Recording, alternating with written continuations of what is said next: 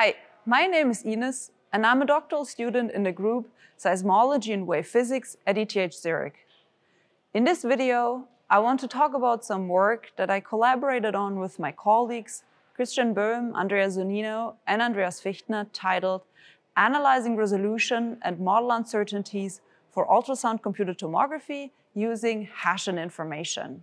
The main goal of this work is to assess and compare the resolution quality of tomographic models obtained with different tomographic methods. Specifically, I will focus on two methods. The first one being straight-ray tomography, where one only considers the first arriving pulses, and the second is full-waveform inversion, where the entire signal is taken into account, including the later arrivals that encode scattering effects. Straight-ray tomography is a linear problem, whereas full-waveform tomography is nonlinear, and we will see that this has specific implications for the resolution analysis. To get a visual idea of what happens in an inversion, let us examine a linear case. Our objective when solving an inverse problem is to minimize the misfit between observed and synthetic data. For linear problems, the misfit is quadratic as seen here, and we then try to iteratively slide down from the prior model M to the optimal model M tilde, which reproduces the data within the uncertainties. Since the misfit is quadratic for linear problems, the second-order expansion around the optimal model, which involves the matrix of second-order derivatives, termed the Hessian, is exact. The Hessian describes the geometry of the misfit in terms of its curvature and tells us by how much the misfit changes if the model is perturbed. Each row and column of the Hessian represents how sensitive an individual measurement is to changes in the model parameters. With this, the Hessian can be interpreted as the most direct measure of resolution in pixel and trade-offs in model space, and it will be the central piece of the following analysis. The beauty of linear problems is now that the straight ray tracing matrix F, together with the prior covariance matrices that encode a priori uncertainties, can be used to obtain an analytical formulation of the Hessian. The big question is now, can we use the same framework to analyze the resolution in a full-waveform tomography? Unfortunately, the answer is no. Since full-waveform inversion is nonlinear in the model parameters, the misfit is not quadratic anymore and may look, for instance, more like this. A consequence of this non-quadratic misfit is that there exists no analytic formulation for the Hessian, and therefore an analytical assessment of model uncertainties is generally not possible. The key point that will allow us to extend the linear resolution framework to nonlinear problems is to linearize the inverse problem under the assumption of Gaussian uncertainties. In the vicinity of the optimal model M tilde, shown here by this blue circle, the misfit can then still be approximated quadratically. Taking the gradient of the misfit at a perturbed model, we can see that this is actually equal to the Hessian applied to a point localized perturbation delta M.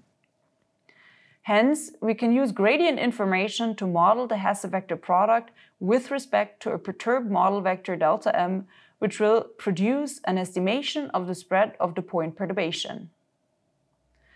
Now let's see how we can use the resolution information in the Hessian in a practical case.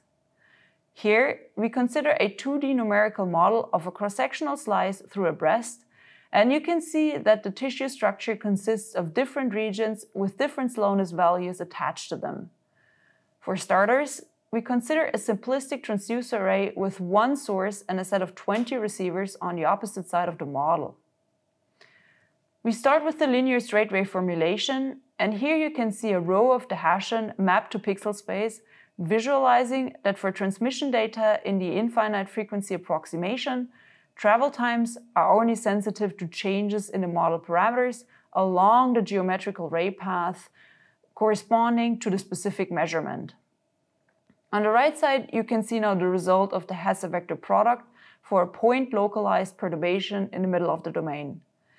In contrast to the straight ray example, the sensitivities extend away from the ray paths when finite frequency effects are accounted for by the modeling theory.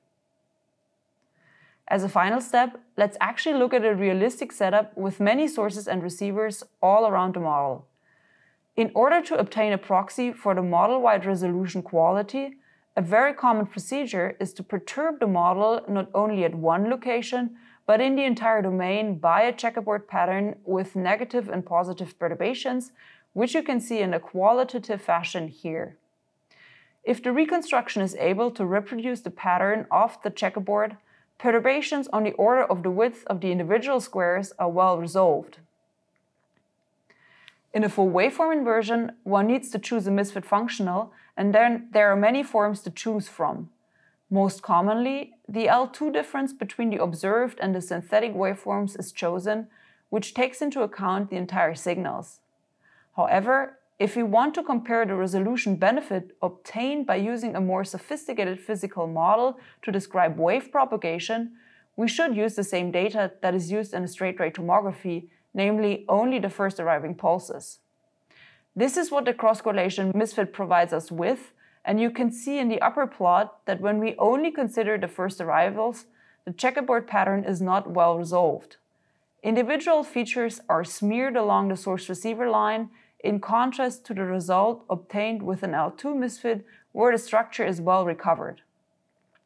Decreasing the size of the checkerboard pattern makes the reconstruction of individual features harder, and indeed, we observe that the resolution in case of a cross-correlation misfit completely breaks down, in contrast to the L2 result where even the small pattern is still recovered.